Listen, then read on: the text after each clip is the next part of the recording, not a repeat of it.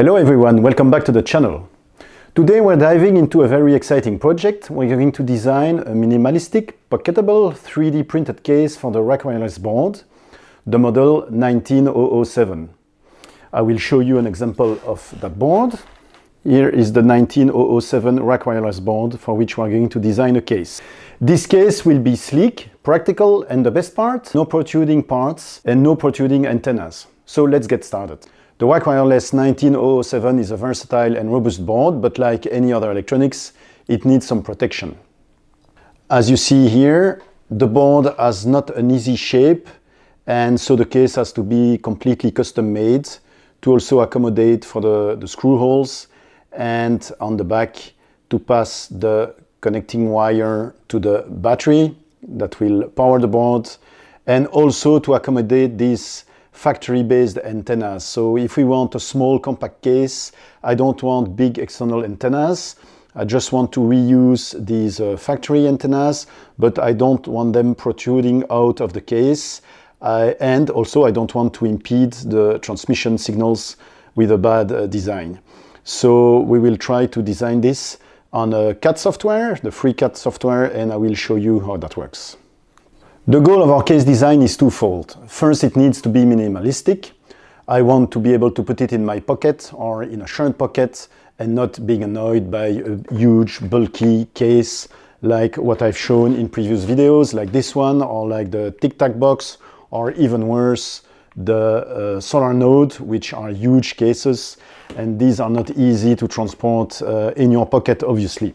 Also, we want a design that is simple and straightforward, without any unnecessary bulk. I've started sketching some initial design on the FreeCAD software that I will show you now on screen. Okay, so we display here the 3D view in FreeCAD. We have here the top lid. The top lid will consist in a clip which we'll insert in the back of the case, and two screws for the front to close the lid.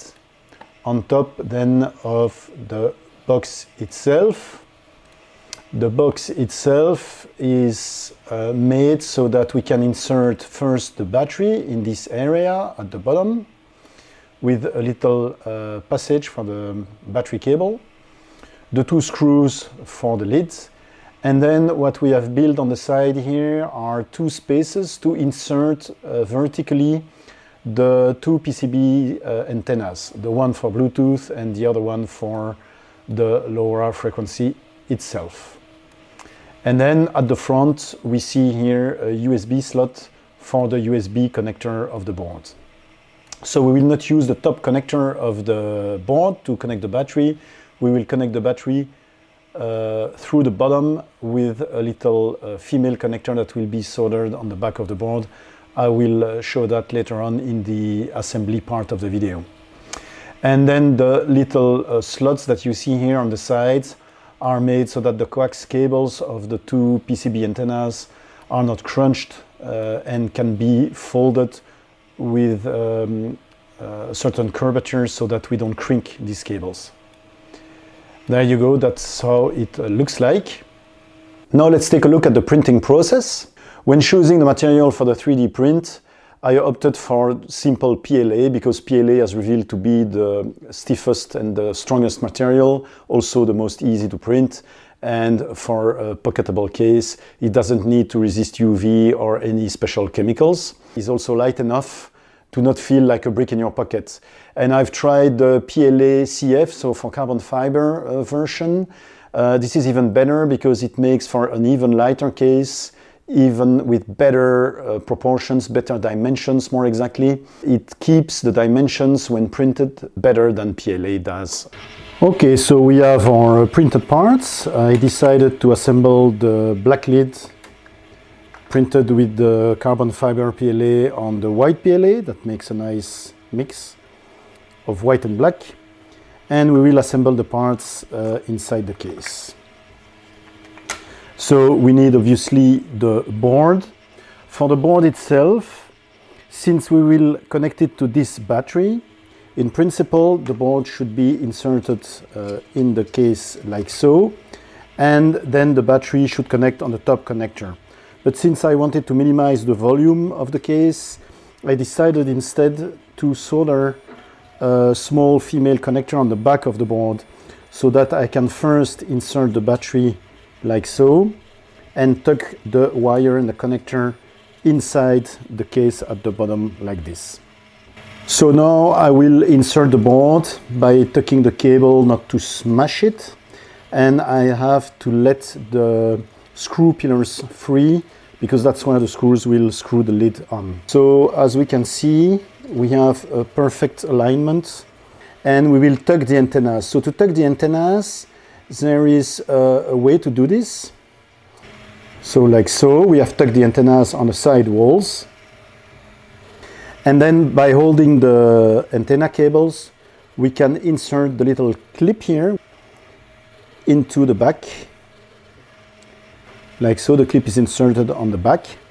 And then for the front, the two pillars have to be inserted like so. And there you go. So the box is completely assembled.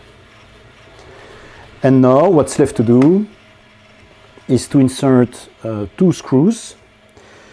The length of the screws here must be at least 12 millimeters long, or 15 we would go through, even 20 would go through, because the height of the case is about 21 millimeters. And there you have it. That's the front side with the USB port, the back side with the clip. And there is the finished product. As you can see, the case fits the 1907 board like a glove. It's compact, and the antennas are neatly tucked away on the side in specially made areas on the side of the case.